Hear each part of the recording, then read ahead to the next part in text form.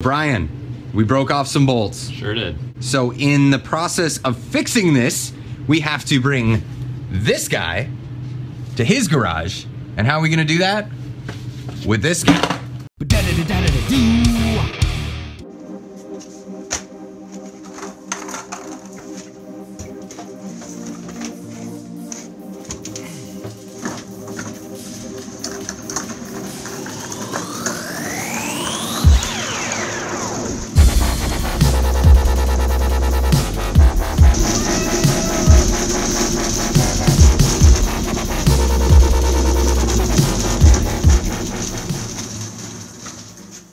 So bolt extraction, while being most people's favorite thing to do, is actually quite difficult, and there's a lot of tools on the market for, you know, pulling bolts out of stuck in places where the heads have knocked off.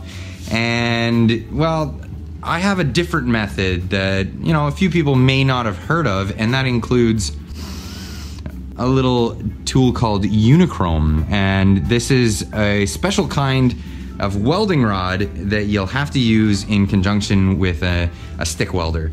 So let's just have a look at how this is done. So we have a busted off bolt that holds on the windshield wiper mechanism here on this Datsun 240Z.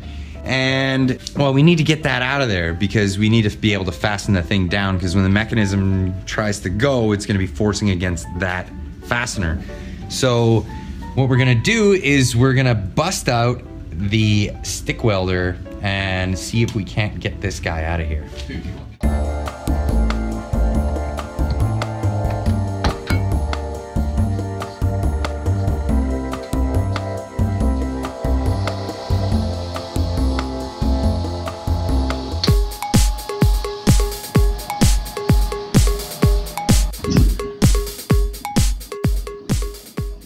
All right, so the purpose of using this Unicrom rod is, it's not like it's some alloy that you're gonna be buying sheets in. It's not like welding Unicrom together.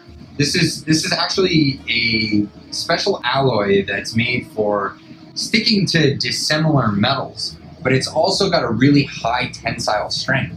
So when you weld a pool to a bolt that's broken off, you can actually build a weld pool slowly and then weld another fastener to that in order to extract it. Now, another benefit to this is that you're introducing a hot, cold, hot, cold, hot, cold situation for the fastener that's stuck in there, and you're actually going to break a lot of the corrosion that's in the threads currently. So let's just get right to it.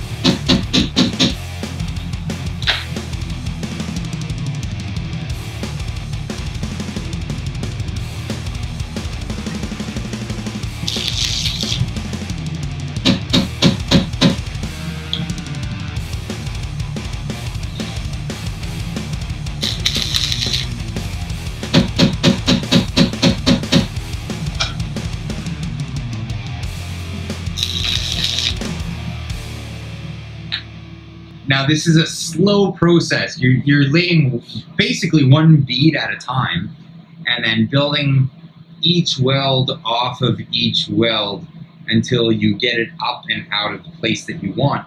What's really cool about this technique is that even if you're down inside of a hole, the flux on the welding rod will actually protect you from arcing out on the threads. So you can actually weld a bolt that's deep inside of a hole, build the weld out until it's out, and then you can actually weld the bolt to that in order to turn it out.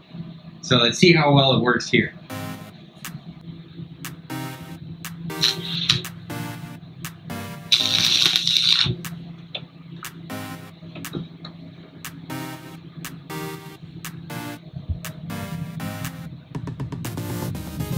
So the next step is to take a regular fastener, whatever you can get your hands on, and weld it directly to the welds that you put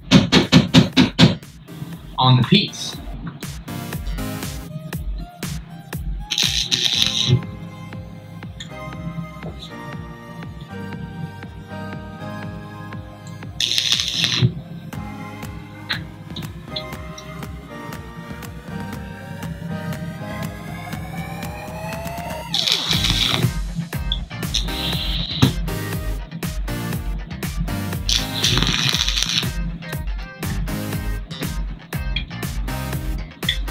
Now it's the waiting game. So what happens is as you're welding the bolt, you're heating it up, and like in expansion happens with any metal that you heat up, but it doesn't really have anywhere to go this way.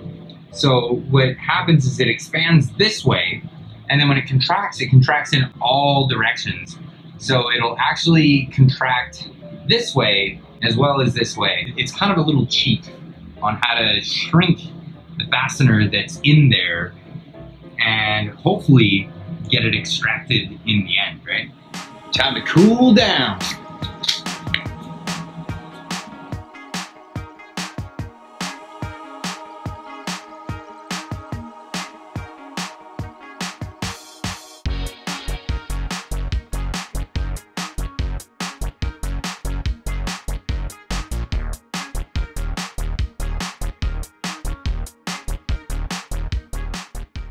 Okay, so this is the first attempt. It doesn't always work the first time, but let's give it a go.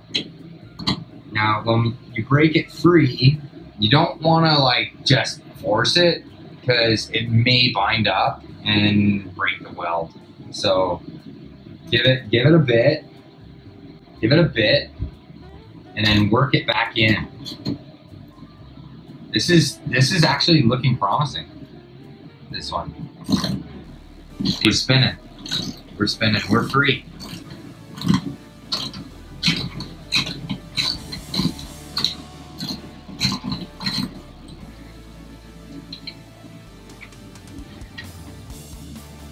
And that's what we end up with. So we have the old fastener welded to the new fastener that, well, you're never gonna use that again. Yeah, it definitely did the trick. I mean, there's all kinds of methods for removing bolts, extracting bolts. I found that this is the one that works for me the most. And I guess, yeah, maybe it comes with the welding skills that I've learned over the years, but it's definitely my go-to when extracting bolts. So anyway, guys, thanks for watching. If you guys like what you see, hit that subscribe button. If you're feeling generous, hit that like button. And if you want to be part of the conversation, leave a comment down below. Otherwise, we'll see you in the next one.